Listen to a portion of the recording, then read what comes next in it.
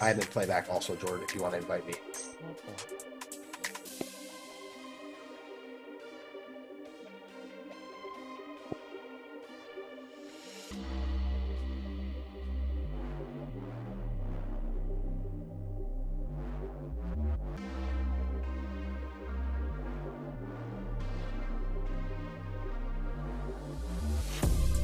Yes, sir. Yeah.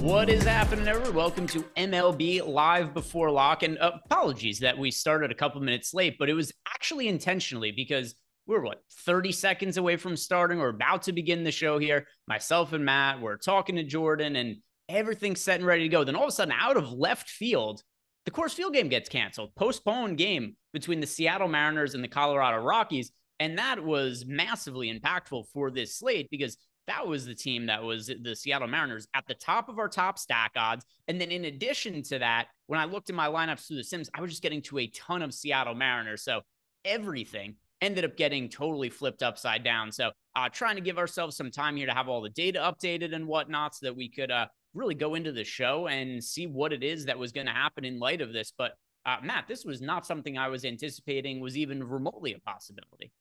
Same. I'm happy it happened early because clearly it was a possibility, and I was heavily focused on this game as we were talking about earlier. So it completely flips the slate on its head.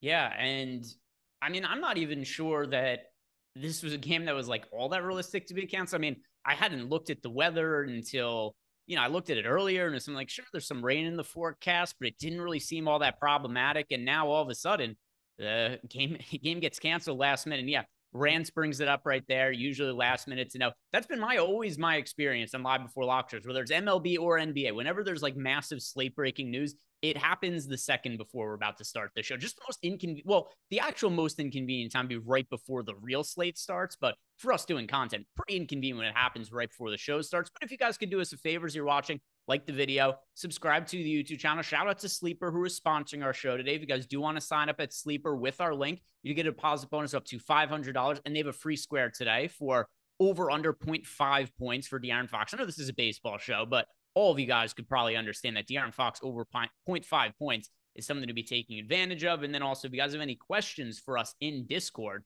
shoot them to me. We'll answer them over the course of the show. Before we start talking about the individual pitchers that we're liking for today, Matt, how do you think the Coors Field game getting canceled is going to impact your lineups? Well, I was telling you before the slate started, I was actually playing heavy on FanDuel tonight because I love the Coors game. I know the weather wasn't great, but really good ownership and bad pitching on both sides. Much easier to get there on FanDuel. On DK, with the pricing and the lack of like viable cheap pitching options, I found it really hard to get to. So did the field.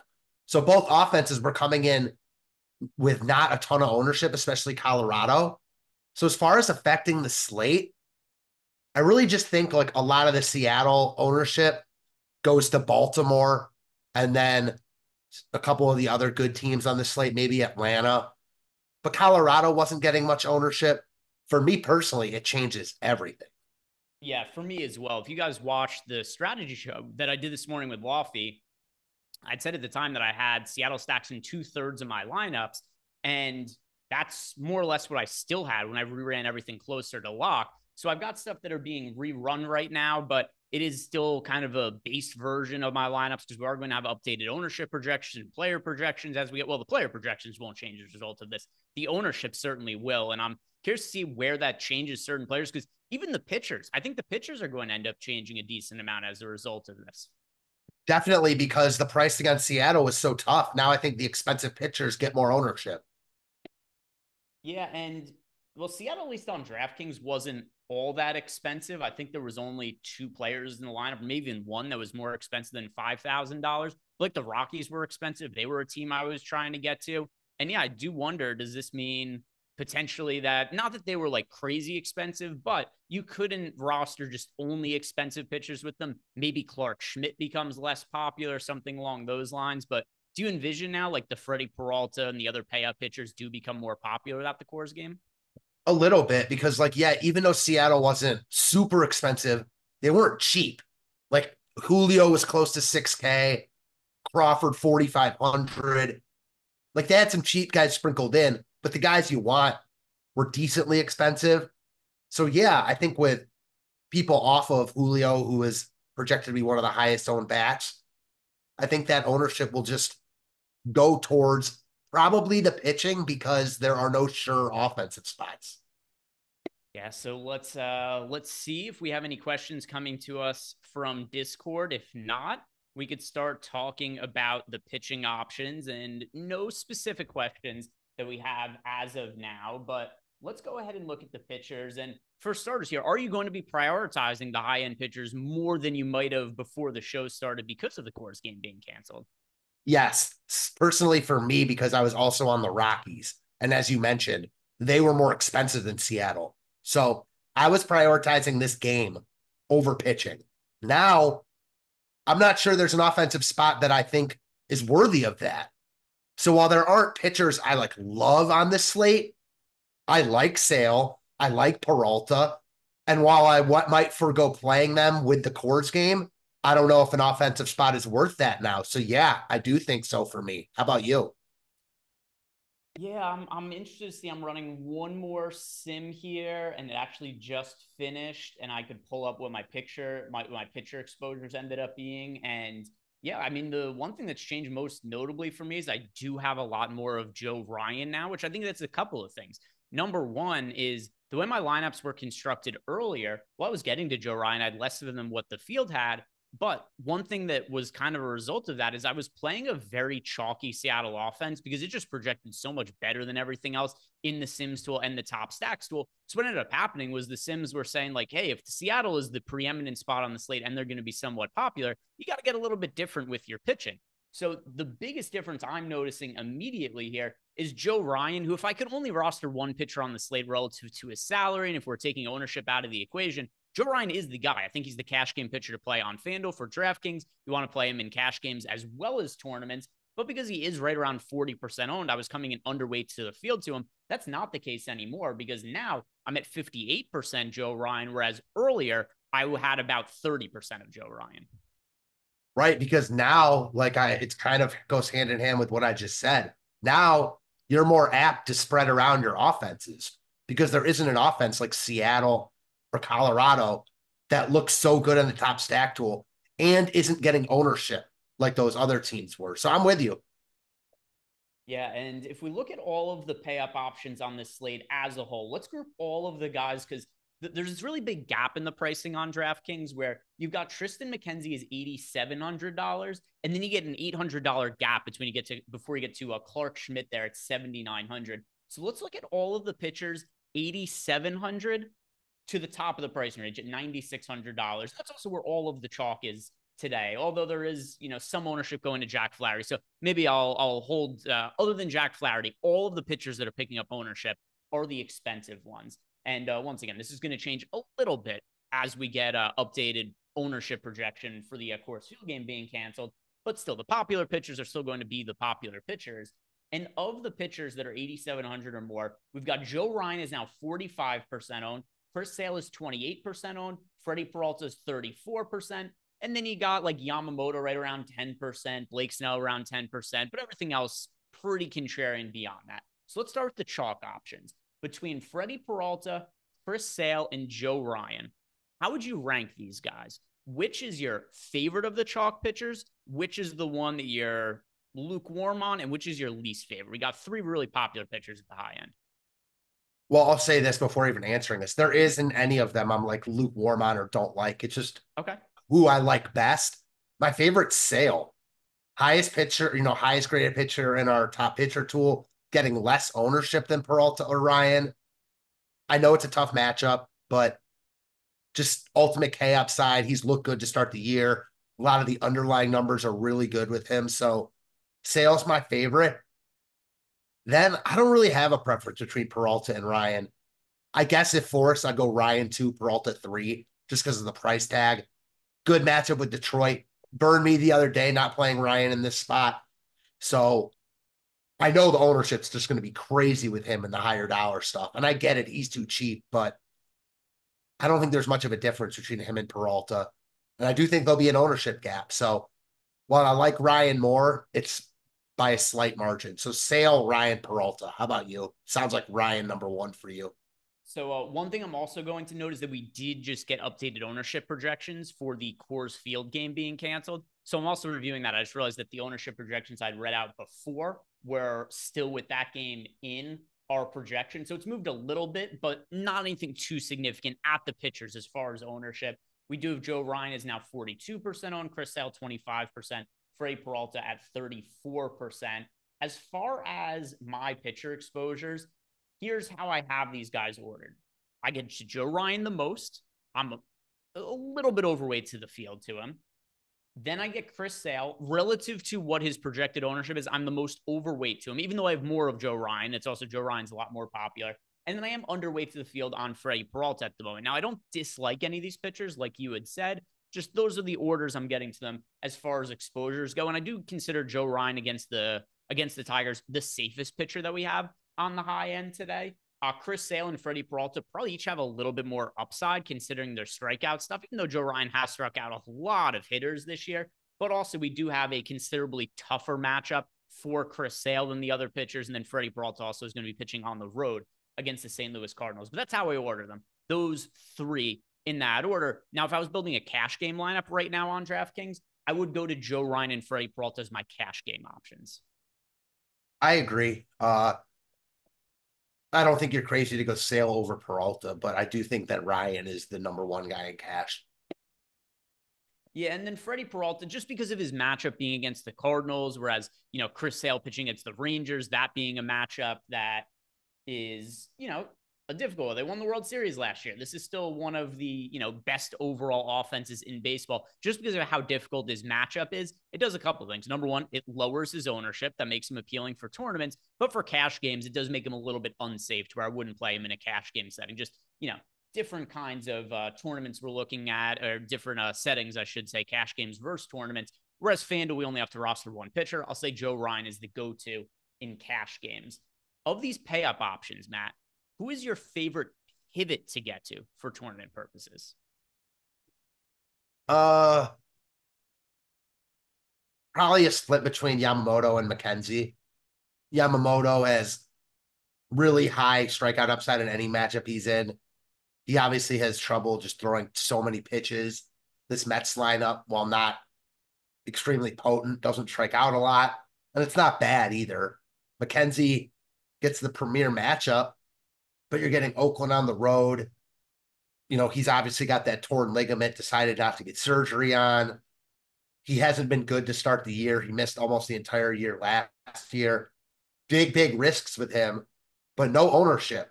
I mean, him and Yamamoto have basically the exact same score in the top pitcher tool, and McKenzie's coming in with a third of the ownership. So I think if you're talking about just straight like contrarian pivot, it's McKenzie.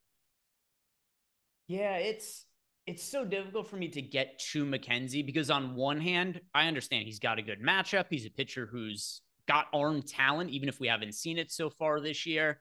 And he's got, once again, a matchup against the Oakland A's. The problem I have with McKenzie, beyond just what his results have been so far this year, it's really what you had mentioned there. And he's got the elbow injury. It seems like he needs Tommy John surgery at some point. He's trying to put it off. It kind of seems inevitable. He was only able to make 4 starts last year, pitched 16 innings. He's made 3 starts this year. And it's not just the results, like I said, but the underlying numbers. His average fastball velocity is 91 miles per hour. When he was healthy, it was 93. I don't think he's healthy. He's not throwing strikes. He's not generating swing and misses. He's an 8.1% strikeout rate, a 19.4% walk rate. Now, would this be his results over an entire season? No, they're like unrealistically terrible, but I don't think he's healthy. And that's also kind of hard to project for. I agree. I'm not going to go as far as to say, like, I know he needs the surgery because there are pitchers that have pitched well and not gotten it. Aaron Nola. I know Tanaka for the Yankees. Yeah, Tanaka. We just said that at the same time. But you're right. Those are few and far between. Like, a lot of people around here are upset he didn't get the surgery last year. We'll see. I think McKenzie's interesting just because of the tools. Like, if I didn't know anything about baseball, he'd really stand out. You know what I mean? So there's that. But I also think, based on what you said, the Oakland stack is really in play for me also, especially if I were playing a ton of lineups. I'm sure we'll get into that Yeah, in a little bit. actually, I'm looking at my exposures right now because I've looked at my pitcher exposure while we're talking about it, but I haven't really closely reviewed my stack exposure since I've ran everything for the Coors game. I knew it was going to be wildly different because, you know, if I had 2/3 of my lineups were a Mariners stack that doesn't exist on the slate anymore, there are going to be other teams that have to just pop up by necessity. And Oakland actually is a team I'm getting to a good amount of stacks of. So that is something to talk about in a little bit. For me, as far as contrarian pitching options go here, I'm interested in Blake Snell, who is coming off of a Cy Young winning year, but his underlying numbers didn't match the actual results. There was certainly regression that was expected to come in the future. And it's one of the main reasons that Blake Snell didn't get signed in the offseason is Boris is saying, hey, Blake Snell is a Cy Young winner. Give him Cy Young money. And every team is going like, nah, we don't really think that he's worth that kind of money because we thought last year was a little bit fluky. And it's kind of the meeting between what teams used to value in the past and what players and agents would look for on the free agent market versus now teams valuing some of the advanced stats more and saying like, hey, the predictive data shows that Blake Snell had an outlier season last year and it's not expected to continue. And now he has a season where he gets signed right before the season starts. So he doesn't really have any sort of ramp up period. He starts the year in the minor leagues, gets called up, and wasn't totally stretched out. So we've seen him not go deep into games. We've seen him struggle in the early going. I do think sooner rather than later, though, we're going to see good starts out of Blake Snell. And throughout his career, even in some of his down years, he's always consistently been a guy who could maintain a strikeout rate right around 30%. And when you consider that we've got Blake Snell at 10% ownership, and now also it's going to be even easier to pay up for pitching, you get a 10% owned Blake Snell, who before you had mentioned, Matt, about Chris Sale and the fact that he has top 2 pitcher odds that are better than pitchers like Freddie Peralta and Joe Ryan at lower ownership. Well, Blake Snell is a 20.3% chance to be one of the top 2 scoring pitchers on this slate in the top pitchers tool. Chris Sale at 21.2%. So you got Blake Snell, who's comparable to all the other popular pitchers. It's just a fraction of the ownership. So you're right. And that's why I wrote up Blake Snell today as my contrarian pitcher on DraftKings. It's another one, though. It's not, the risks are different than McKenzie. Like, obviously, you trust going forward, Snell will be his old self sooner rather than later. But he hasn't looked it. He's expensive, and he's in a really tough spot. I mean, you talked about this Rangers offense. The team they played was the Diamondbacks, and especially against left-handed pitching, like, they're really, really good. So I think that Snell and McKenzie are more similar on this slate than maybe I thought going in, just in terms of they both come with ultimate risk. But at the end of the day, actually more interested in stacking Oakland than Arizona, just because Snell's not usually a guy that gets blown up. That said, he did last time out. So just an interesting slate in that regard. Got a couple questions from Discord, and then we'll start talking about some of the cheaper pitching options to be getting to today. First, hey, I'm Drew. Wants to know who's the ranch play tonight. Somebody who's getting a lot of hype, but you just don't see it. This is a callback to our strategy show this morning. Who's starting at, and it could be an offense, whether it's a pitcher or an offense on the slate, Matt. What's a spot that you just think is picking up too much ownership? Probably, you know what? I'm gonna say Joe Ryan. Like I get it because of the price, but look at our top pitcher tool. He's right in the middle of the guys we're talking about, and he's getting double the ownership of basically everyone else. So Joe Ryan. Yeah, I'm going to say Freddie Peralta, 34.4% ownership. It's, once again, I don't hate Freddie Peralta. I have around 20% of him, but it's just less than what the field has. So I do think that he's overowned relative to where the field is getting to him. And then Noah, 4048. He wants to know a player to maybe ROI boost or deboost for today's slate. If you had to force yourself to get to a particular pitcher, and then we'll do it for a stack as well, what would be a pitcher that you would try to just boost to make them get into more lineups? Because I think that's Blake Snell for me. That's a tough one. Probably Sale. The other guy I like that's getting no ownership is Manaya. He's also expensive, so it's like tough to say he's a better play than someone like Joe Ryan, but the ownership discount is just so massive that he comes into play for me. Ultimately, though, I'll say Sale. I just like him as the best pitcher on the slate.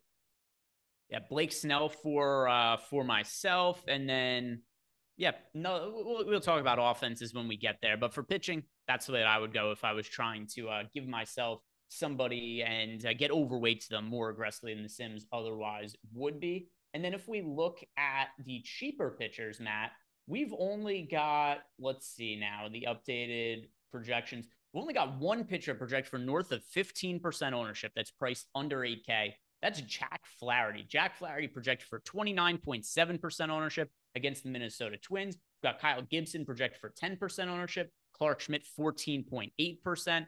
Those are it. Those are your only three pitchers that are even projected for double-digit ownership for cheap. And then we've got Flaherty, the most popular one, at 29.7%. So let's start by talking about Jack Flaherty. If you had to punt, well, not necessarily punt, but if you're just saving salary with any one of these pitchers that's sub 8K, would you go to Jack Flaherty as the chalk, or is there somebody else you would prefer to get to?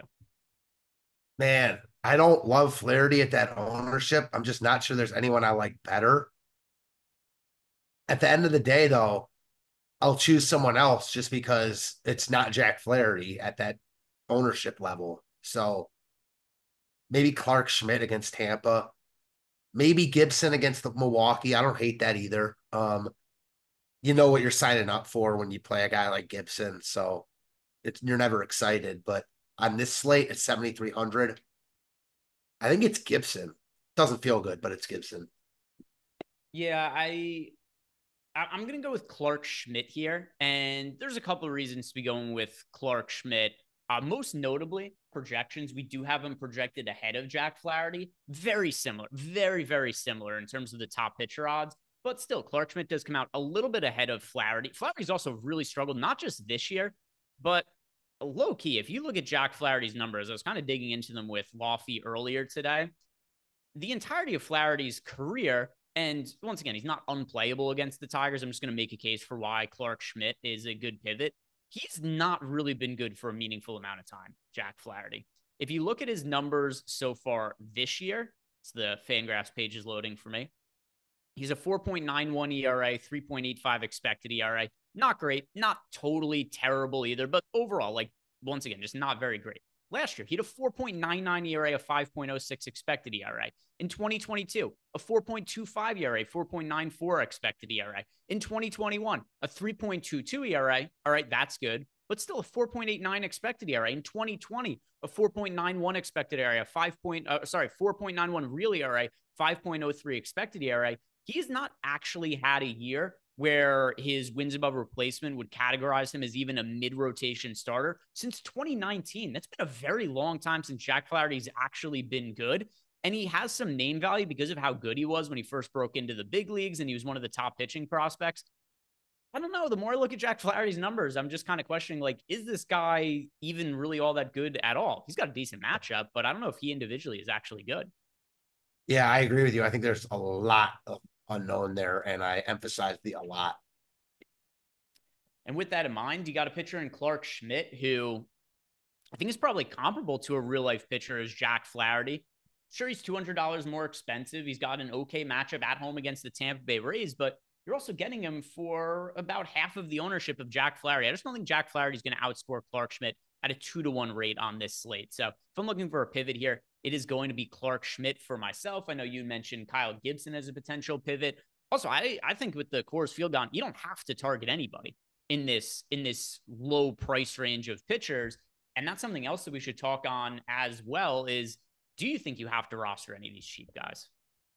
Definitely not. Certainly don't have to because, now you don't have the offenses that you really like need to spend up for. That said, Atlanta's expensive. The Dodgers are expensive. Those teams are always going to be in play. So one of these pitchers down here, one or more, probably going to pitch well. I just don't know who it's going to be, and I'm probably not going to take those risks. Yeah. And then also, if you go ahead and look at some of the other pitchers that are available for cheap, none of them are picking up ownership because they're pretty shitty options. I talked about how there's only these three pitchers that even have double digit ownership, Matt. The next most popular pitcher for cheap is Dean Kramer at 7% ownership. And then there's not another pitcher sub 8K that even has more than 2% ownership. Is there anybody else you have your eye on for cheap that's not picking up ownership? Any crazy contrarian options? One guy that I was at least looking at before the slate started is Yariel Rodriguez, Cuban defector. Didn't pitch at all last year, pitched out of the bullpen in 22. Certainly not going to throw a ton of pitches here, but looked good in his Blue Jays debut. They signed him to a decent amount of money. I don't think they expected him to be in the rotation this soon, but he's got a live arm. My biggest problem is he has a 0.0% chance of being a top two pitcher and 2.4% ownership. So ultimately, I probably won't get down here at all. How about yourself? Yeah, I don't think I'm going to play other than like a guy who might show up in like a lineup or two in the Sims. Like, I'm not going to have a meaningful amount of any of these cheap pitchers other than like Clark Schmidt will show up in some lineups, Flaherty will in some, Gibson will in some. I do expect them to be underweight to all of them. And then nothing else a priority of any of the other cheap guys. They all suck. Yeah, makes sense. Same. We've got a question. Oh, no, that was the question before that we already answered. But we did have a super chat here. This one is coming to us from Ace of Spade. He wants us to go take a look at DK tiers. So, yes, let's look at the tier slate, which I've pulled up in front of me here. Now, keep in mind that there is no Coors Field game to consider anymore. I think I remember, which was it? Tier 3 had a bunch of players in the Coors Field game. And there was also Coors Field players in tier 4, tier 5, and tier 6. So starting with tier 1, where we are going to be able to make some stacks amongst our tiers today, I'm going to start here. Did you look over tiers at all, Matt? If not, I could just kind of run over some of the ones I like. You got it. All right. So tier 1, I like Ronald Acuna. You can make Brave stacks in tiers. I think that's a very, very favorable way to build your tiers lineups. They're going to go against Andrew Heaney, who is a very boomer bust pitcher. Andrew Heaney, and he's been more bust than boom, particularly this year. The way Andrew Heaney goes, though, is his at-bats are either he gives up a home run or he strikes somebody out or he walks. Like, there just aren't that many balls put in play against Heaney. He's kind of like what people think of as Joey Gallo as a hitter, either home run, walk, or strikeout. Heaney's managed to do that as a pitcher while still being successful. So some pretty bizarre outcomes that we've seen from Heaney over the years. This is just a brutal matchup for him against the Atlanta Braves. So I like being able to stack the Braves. You could go Acuna in tier 1. You could go Austin Riley in tier 2. You could go Marcell Ozuna in tier 3. And then you've also got in tier 5, Michael Harris. So that's a 4-man Brave stack that you can make in tiers. And then for some of the other options that I like in tier 4 is a tough one, like, because this is one where I probably would have gone to the Seattle Mariners and gone to Jorge Polanco. Now that he's not an option, I'm going to look at Marcus Semien in tier 4. And then in tier 6, I'll go with Giancarlo Stanton because he's going up against the lefty and Alexander. but not really great stacking options the other tiers. So load up on the Braves, then fill in the other tiers how you see fit there, Ace of Spade. And thank you very much for the super chat there. Before we move on to stacks, Matt, do you have anything else to add about the pitchers? I don't think so.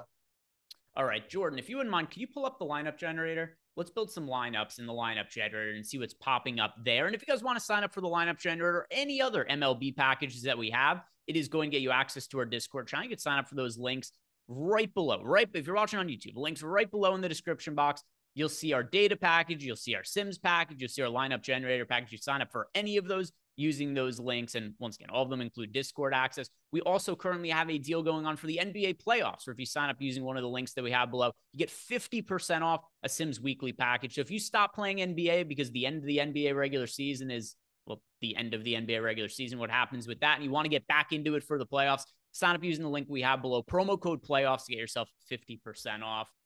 And now let's build some lineups in the MLB lineup generator and see what's popping up. We'll build lineups for DraftKings. We'll build lineups for FanDuel as well. But let's start with DK and go all stack types, Jordan. And go balance lineups. I'm kind of curious to see what ends up popping up because it is not just going to be the aggressive Coors Field game like it was going to be earlier. So let's see what we end up getting to here. And then we'll look at the pitcher exposures, the hitter exposures, the stack exposures, and see what's really looking good. All right, so starting with the pitchers, Joe Ryan, a lot of him, a lot of Freddie Peralta, getting to Chris Sale, getting to Jack Flaherty, getting to Blake Snell. So we're getting to a lot of the chalk guys, but one thing that kind of does make me feel good here, we are 3x the field on Blake Snell, so the lineup generator is identifying him as a contrarian pitcher to be getting to, and then the chalk guys just kind of showing up about even with the field on them. I don't have any sort of real massive issues with that. Click on the stack exposures here, Jordan. I want to see what stacks we got the most of. Yeah, so only 3 stacks showing up predominantly on DK, Matt. The Blue Jays, the Braves, the Orioles. Of those stacks, do you dislike any of them, or are there any? And by the way, Max Video said, is that DK or FanDuel? These are the DK lineups now, and then we're going to build FanDuel lineups here in a couple minutes after we break down the DK ones. So these are DK stacks: Toronto, Atlanta, Baltimore. Do any of these teams surprise you? No, not even a little bit. Atlanta looks great. They always do. You talked about Heaney. They're expensive, so their ownership is low. Baltimore is not expensive, so their ownership is not low, but they look like the best team on the slate. They're the only team getting double-digit ownership. And then Toronto's like next in line. They're even cheaper than Baltimore, not getting as much love, though. So they're also a little bit overowned, but them, Atlanta, and Baltimore look like 3 of the top teams on the slate.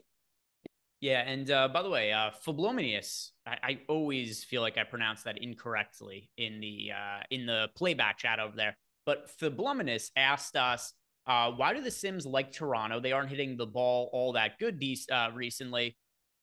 First, that doesn't really matter all that much. It's a 162-game baseball season. If a team has been, bad over a week or 2 weeks, it's not indicative of what's going to happen going forward. There's a lot of randomness over a 162-game season. So I wouldn't look at recent results to make any kind of determinations about whether you should or shouldn't play anything from baseball, unless there's something underlying. Like if there's a pitcher who's had some bad outings and then you look at his velocity, it's way down, it could be indicative of something else. But I wouldn't just strictly look at results from the last week or so, be like, hey, this team's no good, therefore I'm not playing them. Here's where it's kind of funny, though. Because the Blue Jays haven't been good recently, they get priced down on DraftKings. And then as a result, they end up projecting really good. And also their ownership is a little bit lower as a result of them not playing as well recently. So you got a Toronto Blue Jays team that's picking up 8% projected ownership, which it's something. It's not nothing. But also, they have the second highest top value odds of any team on the slate. And considering that Matt and I just talked about pitchers, we talked about how much we like getting to some of the high-end guys.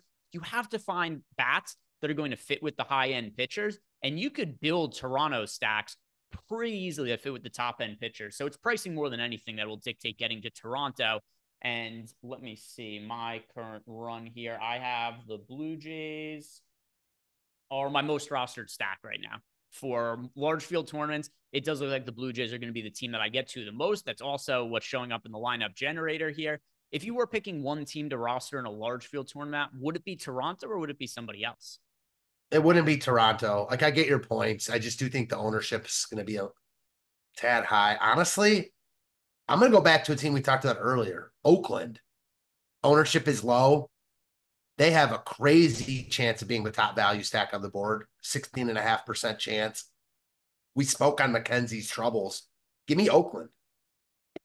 Yeah, I like Oakland as a contrarian team as well. It's not going to be like my most stacked team or anything like that, but I'm crazy overweight to the Oakland A's right now, which I'm happy when the data aligns with what some of my other ideas are as far as the slate goes. Then Atlanta, Baltimore, the other teams we're getting to here. So let's go back to checking the player exposures, Jordan, and then we'll build lineups for FanDuel right after this.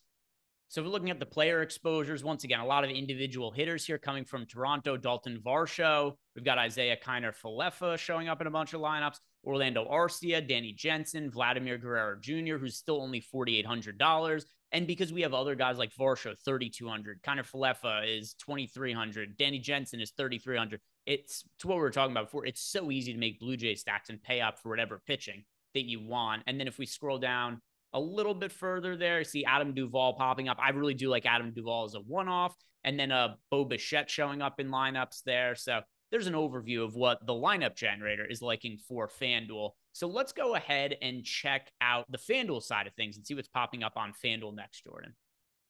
Let's go to the lineup generator.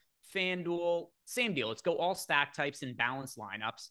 And once again, to reiterate, these are going to be FanDuel lineups that we're building out in this portion. And if you guys do sign up for the lineup generator, it does include access to both FanDuel and DraftKings. You could save lineups you like, discard lineups you don't like. You could export them in a CSV and upload them directly to FanDuel and DraftKings.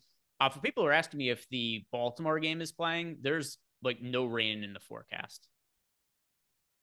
So I don't see a reason it wouldn't. But with that said, I thought the Seattle and Colorado, at least Seattle and Colorado had some rain in the forecast. Not that I thought it was going to be canceled, but like there's nothing really right now that seems problematic in the Baltimore game. But immediately, the first thing I noticed about the FanDuel lineups, a lot of your Cleveland Guardians, Matt. So this is definitely different looking exposures than what we were getting to over on DraftKings. As far as the pitchers go, it's also very spread out here. I see Chris Sale is our most rostered pitcher at 26% on FanDuel. Scroll down a little bit more here, Jordan.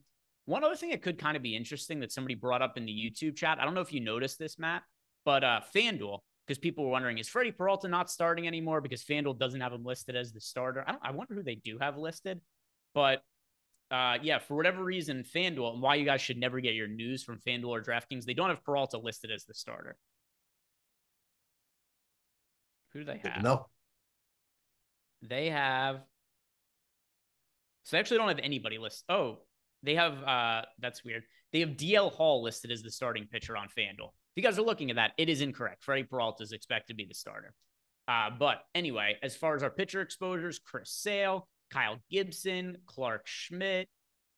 Freddie Peralta is also crazy expensive on FanDuel, which does make him a little bit hard to get to. Blake Snellen, 15% of lineups. I'm kind of surprised we're not seeing Joe Ryan show up here yet.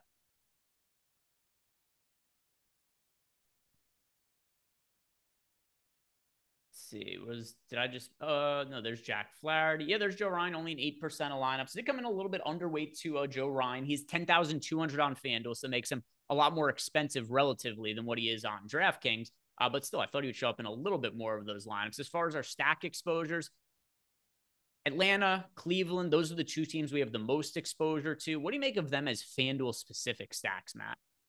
I don't mind it. I think it's just a pricing thing. Ownership is, as we're seeing, aside from Baltimore on both sites, spread out. Atlanta will be the team that people want to pay off for. And Cleveland's just a lot easier to get to on FanDuel, facing a true unknown in Joe Boyle, who's had a couple real good starts and at least one horrific start. So I get it. And as far as Baltimore goes, a lot of people are going to want to stack them on FanDuel, which I understand. It is just too much ownership for me. We've got Baltimore projected for 17% ownership on FanDuel. That is a crazy amount of ownership going to a team not playing in Coors Field. Agreed.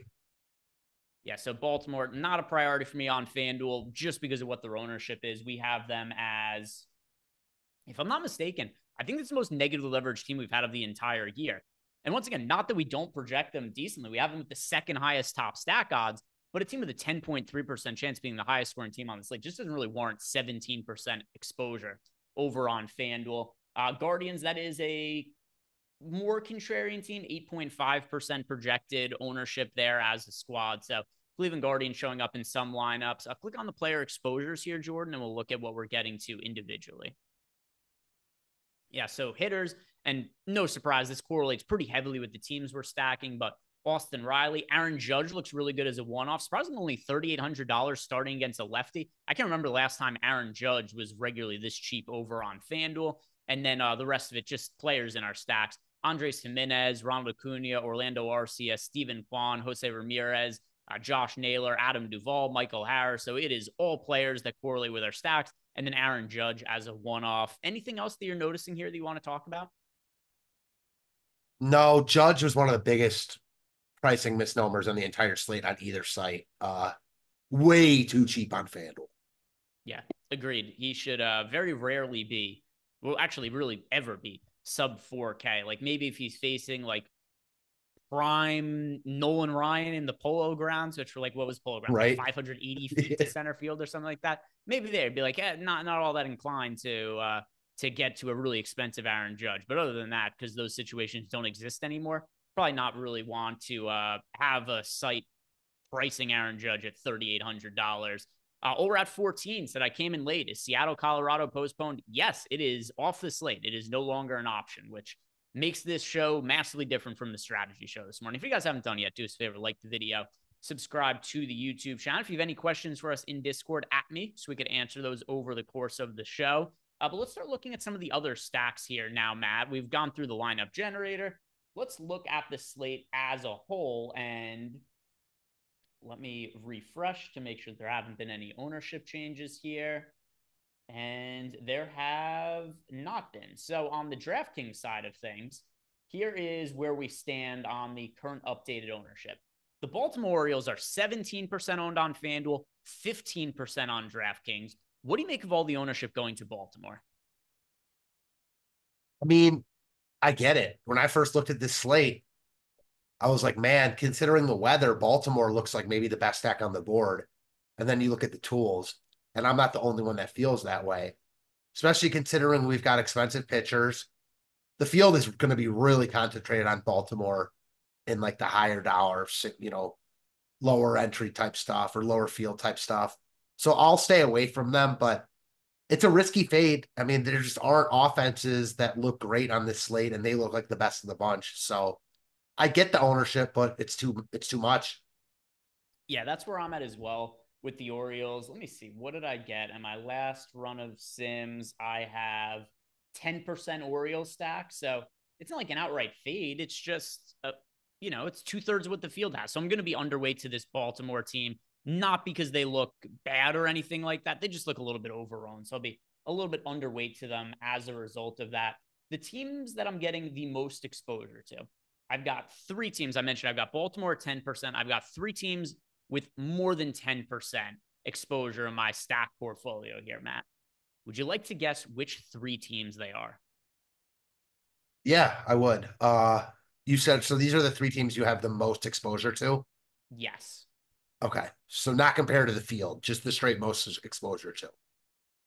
Yeah, just flat out most exposure. Toronto. Yep, they're number 1 for me. 17%. Atlanta. Number 3, I got them 11.5%. The Dodgers. No, actually, I thought you were going to get this one because I It's kind of tipped Oakland. my hand and said it before. It's Oakland. Oakland Okay. against Tristan McKenzie. This is a team that we have projected for 4% ownership, so pretty low mark on them. They also have the highest top value odds on the slate. And this is not a vote of confidence for the Oakland A's. It is very far removed from a vote of confidence in the Oakland A's. What it is, though, is just a bet on the possibility that the cheapest offense on the slate, which warrants to be cheap on every single slate, is going up against a pitcher in Tristan McKenzie who just might be shot right now. Not guaranteed that he's shot, but I do think it's one of the more likely scenarios right now is that Tristan McKenzie isn't healthy. That's why his velocity is so far down this year. And it could be something that he's just going to require surgery for later on in the year. But considering where the ownership is, like the field isn't playing McKenzie, the field isn't playing Oakland. I think there's upside in one of these sides. It's hard for me to see a scenario where there is no upside in Oakland or McKenzie. I agree. And the other thing about Oakland that I like, not only are they far and away the team to have the top value stack a large percentage of the time, the ownership's not there. There's a lot of unknown in McKenzie. and they get a huge ballpark upgrade. So, like, I know the weather's not great here, and Cleveland's not the best place to hit. It's a hell of a lot better than Oakland at night. So, there's a lot to like about Oakland if you're willing to take the risk, knowing like they suck. And if McKenzie's right, he'll probably mow them down. But if he's not, these are still major league hitters that have won slates in the past. So I'm with you. Like they make a lot of sense to me. I just had a brain fart why I didn't say them because I definitely knew it was Oakland after talking about it with you the entire show. Yeah. And by the way, yeah, I thought you were going to get that one for sure, but it You happens. threw me We've also an got easy these. alley oop, and I just missed the dunk. You got the harder ones though. You got the ones I didn't tell you about, so that was maybe mind reading going on there. But we do have a Stephen Leibowitz said, and I think this is a good point. One thing that could cap Oakland is the Guardians have a pretty good bullpen. Yes, especially at the back end, they have an elite bullpen. Here's where, though, I think that matters a little bit less for the upside of stacks, because if you're stacking a team and you're looking for the utmost ceiling possible, what you kind of do need to happen is for them to really rough up the starting pitcher. And in a scenario where the starting pitcher gets his ass kicked and Oakland puts up big runs, well, then the Guardians aren't going to go to their top end arms at the end of the game anyway. So what you're hoping for here is that if those arms ever do end up coming in, the Oakland stack was probably screwed to begin with anyway. So you kind of need them to put up a crooked number on the board early against McKenzie. If they're not getting to McKenzie early in the game, then yeah, they're not getting to the Guardians bullpen late. Does that all follow? 100% follows. And honestly, that's the truth with most teams. Most teams, they're at least, they might not have good bullpens like Cleveland, but all teams are going to have better guys for the high leverage type situations. So I'm with you. Let's look at some of the other offenses on the slate here, and then also kind of specifically talking about single entry. Considering the outlook of the slate right now, Matt, we've talked about some large field stuff, but if you're playing one lineup right at this moment, what would be the stack you would go with? So I like Oakland. I'm not sure the answer to that question because a lot of it depends on what pitchers you use. Mm-hmm. But the three right now that stand out to me as far as who I like in the tools, Oakland, the Yankees, and Tampa Bay. Yeah, if I was picking one right now, it probably would be Oakland. It's the team I'm most overweight to. So I think Oakland would be the choice. If not Oakland, it certainly wouldn't be Baltimore. They're picking up so much ownership. Here's a question for you. With all the ownership going to Baltimore, do you think that they're going to, because it's kind of a weird spot. Like, I understand why they're popular. It's just so much more ownership than I expected. Do you think this team is going to be like the normal rule of thumb we use as we look at the most popular stack and we consider them to be, like 2x or so what their ownership would be otherwise in large field tournaments? Do you think that applies to this Baltimore team, though? Because I find it hard to believe that they would be like 25 to 30% owned individually, but they're so much more popular in ownership projections. It does typically end up being the case. I'm just not sure on this spot. I do. I definitely see it because Okay. it's a pricing thing. Their top stacked score is right in line with the Braves, the Dodgers, the Yankees. They're a lot cheaper than those teams, and they're good for DFS purposes. They're facing a struggling Alec Marsh. I do. I think they'll be 25 to 30%. At least they're top guys in tournaments. They're just easy to roster on a slate where a lot of the good offenses are not easy to roster.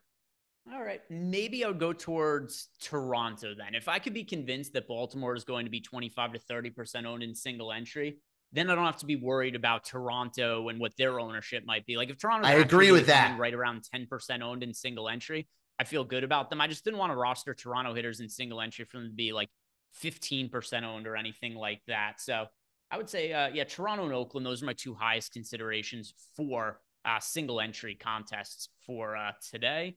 And just going to double check Discord to make sure we didn't miss anything. And we did get one question here from Einsteinium. He wants to know, are the Twins a team that we're interested in stacking today, Matt?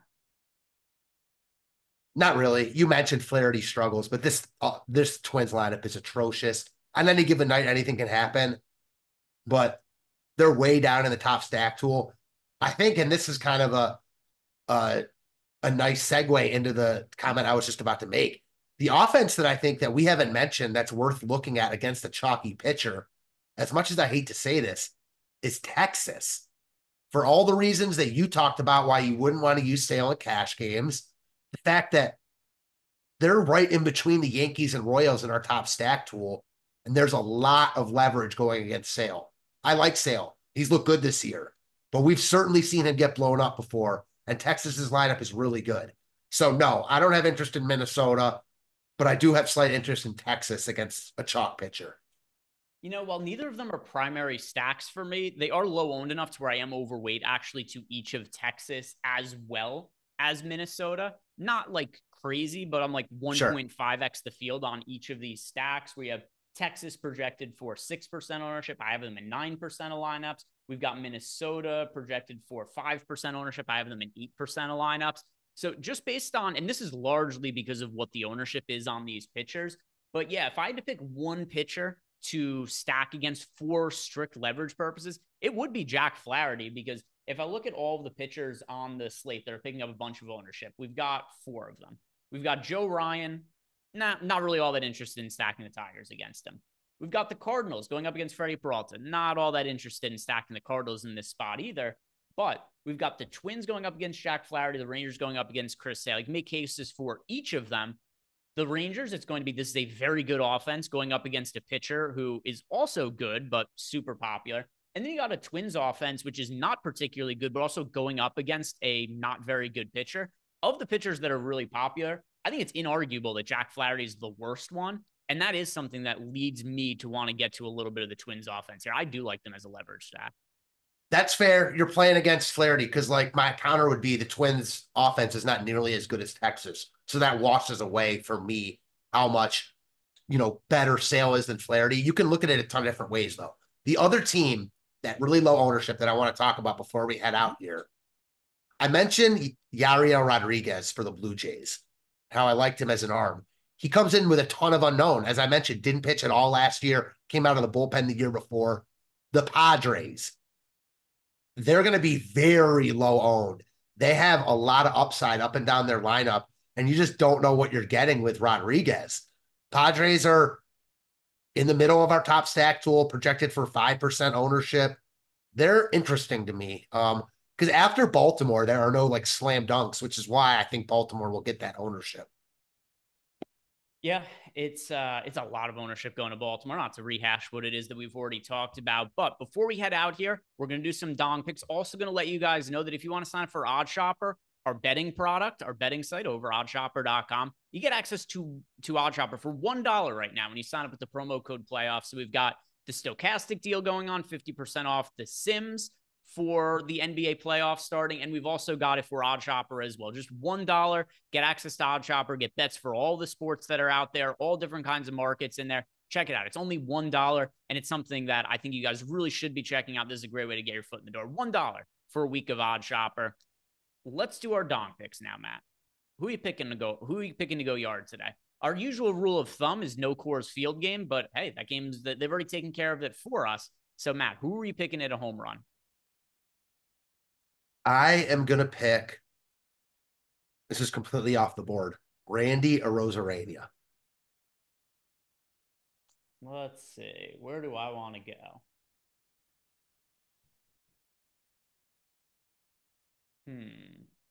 All right. I found it. My most rostered Oakland A's hitter. That's what I was looking for. Seth Brown. Seth Brown is in 21% of my lineups. I have a bunch of Oakland hitters that are in like 10 to 20% of lineups, way overweight to a lot of them. Seth Brown. That is going to be my home run pick of the day. And we got some home run picks coming in from chat as well. We've got Michael Roundtree is going with Cronenworth.